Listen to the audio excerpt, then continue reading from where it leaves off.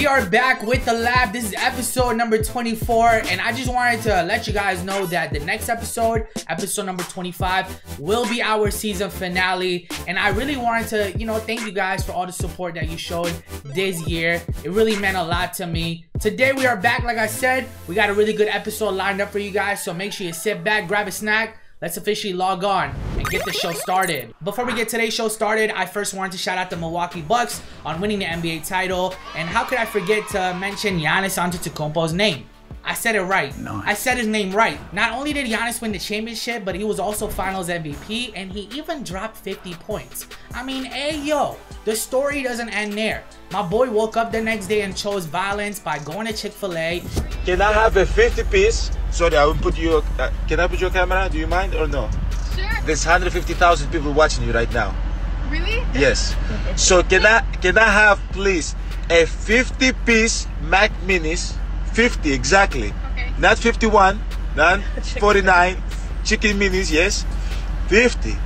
And let me have a large drink, no ice, half Sprite, half lemonade. If that's not the most iconic thing that a player could do after winning a title, then I don't know what is. But alright, now that I got that out the way, it's time to kick off today's segment. And the first story I have for you guys is the most expensive video game of all time. I'm not gonna lie, this is like the craziest story we have for you today. Now on July 9th, a sealed copy of The Legend of Zelda sold for $870,000. Yes, you heard me correctly. I said dollars. Not in socks, not in pennies. It sold for dollars. Who bought that? See, this news is crazy to me because the most I've spent on a video game is about like $80. And to hear that someone bought Legend of Zelda for $870,000 is just out of this world. But here's the crazy thing. 2 days later, this record was shattered by a version of Super Mario 64 that sold for $1.56 million. You heard that correctly. $975, you know where this is going. Let's go $1 billion. It's $975 but $1 million. Heritage Live, I need $1 million. There's my million. Last call at 1.35, and we're gonna sell at 1.3 million. 7107. 7107. Congratulations. The release of Madden 22 is just around the corner, and I think today is the perfect day for us to talk about the best players in this year's game. On July 26, EA Sports is supposedly dropping the ratings of their rookies in the game. So what that means is, more than likely, a few days after, they will announce who this year's 99 overall players are going to be. To close out Madden 21, we had 6 players that ended with a 99 overall. Guys like Aaron Donald, Devontae Adams, DeAndre Hopkins, you got Patrick Mahomes, Stephon Gilmore, and of course, Kansas City Chiefs tight end Travis Kelce. Some of these players might stay 99 in next year's game, and some of them might not. I need you guys to get down in the comment section and let me know who you think will start out Madden 22 as a 99 overall player. Don't go anywhere because in just a few seconds, we have our On the Stick segment. And on today's show, I'll be playing NFL 2K5, which is a legendary game to say the least. I'm gonna see you guys after this break. When was the last time you experienced something different?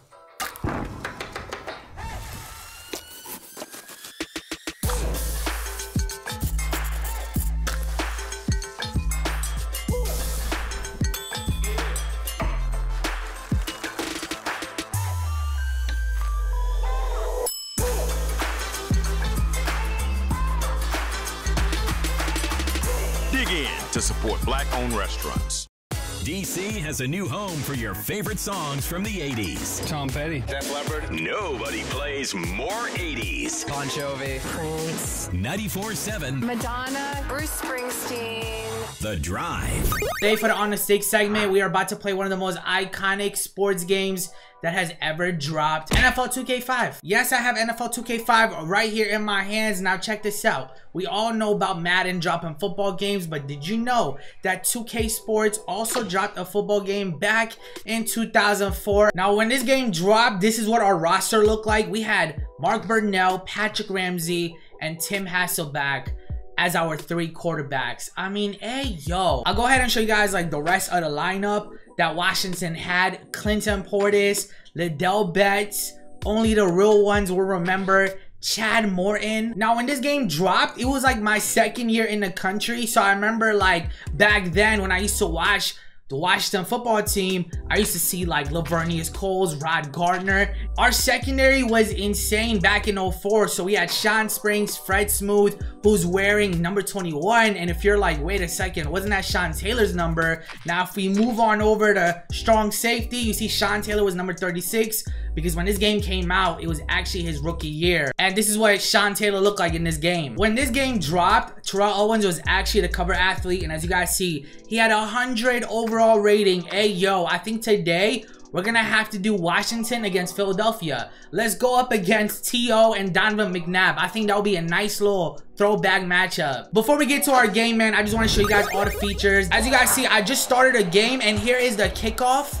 This is my perspective as a kicker. I'm slow and I'm scared for my life, but yeah, this game had a first-person perspective. Like, what? Another cool feature in this game is the fact that they give you a mansion, and I know mine is a bit empty right now, but basically you could like put up like jerseys, posters. You could switch up your TV in this room because look at mine.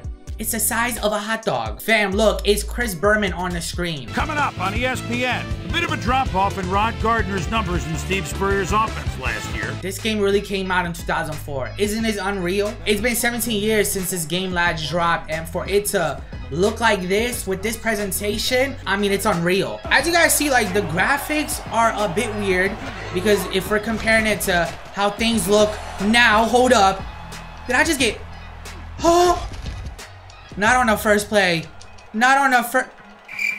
That's Terrell Owens. He was 100 overall. Yo, can he stop? This is why I can't talk and play at the same time. Mark Burnell under center. It's about to be a breeze. Just watch. I'm about to cook. Oh, what did I just get myself into? Here we go. Let's lock in. Burnell. Oh, we got a wide open man. Go. That's Rod Gardner. Look at our fans. Is that me in the back? So far, so good. Oh my God, wide open. Wide open. Stop snoozing on us. We had the defense so confused out there. Tio already has 3 catches for 100 yards. Are you kidding me? They're gonna try to attempt a field goal here before the first half comes to an end, and the kick is good. Who is that? David Akers? He has a leg. I'll give him that. 37 seconds. That's plenty of time. I am not tripping. Look at this throw. Boy, if you don't Did I just do that? I just gotta make sure they don't score 7. Oh no! T.O. is wide open. How? At the half, you guys see the score is 17-7. I have a lot of catching up to do. Now, this game does have a Chris Berman halftime show where he goes over not only like what happens with your game, but if you do like a franchise mode, he goes over what happens around the league. It's actually scary how advanced this game was. And as you guys see, the halftime hero so far is T.O. with 4 receptions, 121 yards, and 2 touchdowns. Halftime show is over. We're back here on the field, and it's time for us to try to make a comeback. We're like all the way at like the 5-yard line. It's 1st and goal here. Portis punches this one in. Did I just miss the extra? This is a huge 3rd down.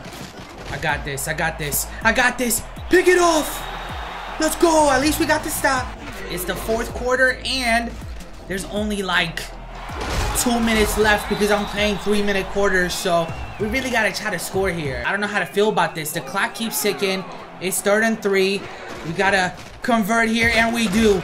Do I call timeout? If we made the extra point earlier, all we would have needed here is a field goal, but instead we need a touchdown now, and we just got it by CP himself. There's 2 seconds left. Everything comes down to this. Donovan McNabb is taking a shot deep, and it gets picked off by no other than Sean Taylor, bro. What a way to close this game out. Look at Sean Taylor. What a pick. I mean, he did this in real life, and here he is doing it in NFL 2K5, one of the most legendary football games that has ever come out, in my opinion. You guys see it, man. We played against the Eagles and we beat them 20-17, and this week's On the Stake segment has officially come to an end. This episode has come to an end. I hope you guys enjoyed it. Be sure to follow us on all of our social media platforms to stay up to date with all Washington football team news and updates, as well as my YouTube channel at AntoDaBoss. I'm gonna catch you guys on next week's episode. On the inside, a Honda SUV is comfortable and loaded with technology. But on the outside, a Honda SUV is rugged and built to take on any kind of road. Inside, outside.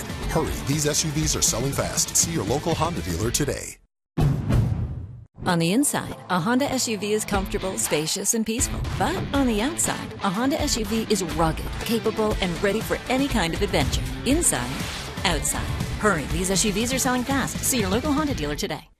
DC has a new home for your favorite songs from the 80s. Tom Petty. Def Leppard. Nobody plays more 80s. Bon Jovi. Prince. 94.7 Madonna. Bruce Springsteen. The Drive.